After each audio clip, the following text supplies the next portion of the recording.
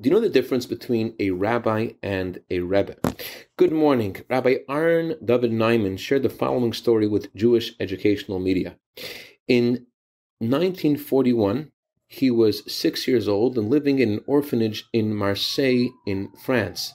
He had become separated from his parents, as all the children in the orphanage were. Some of the children were as young as 3 or 4 years old. Some of them knew that their parents had been killed, and others didn't know what had become of their mother or father. And often you would hear the children crying, calling out for their parents who were not there to answer.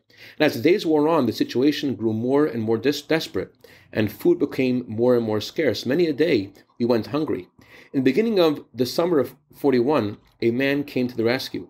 We did not know his name. We just called him Monsieur, which is French for Mister. Every day Monsieur would arrive with bags of bread, the long French baguettes, and tuna or sardines, sometimes potatoes. He would stay until every child had eaten. Some of the kids were so despondent they didn't want to eat. Those children he used to take on his lap, tell them a story, sing to them, and feed them by hand. He made sure everybody was fed. With some of the kids, he'd sit next to them on the floor and cajole them to eat, even feeding them with a spoon if need be. He knew every child by name, even though we didn't know his. We loved him and looked forward to his coming. Monsieur came back day after day for several weeks, and I would say that had he not come to the orphanage, I would not be alive today. Eventually the war ended and I was reunited with my family, and I came to New York in 1957, and my uncle suggested that I visit the Lubavitcher Rebbe.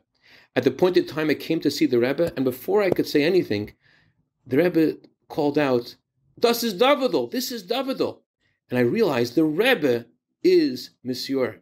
And that's the meaning of the difference between a Rebbe and a rabbi. In the Polish pronunciation, a Rebbe is with the letter Yud or Yid. The Rebbe is close with every single Jew. I dedicate our minute of Torah today to my wife in honor of our anniversary tonight.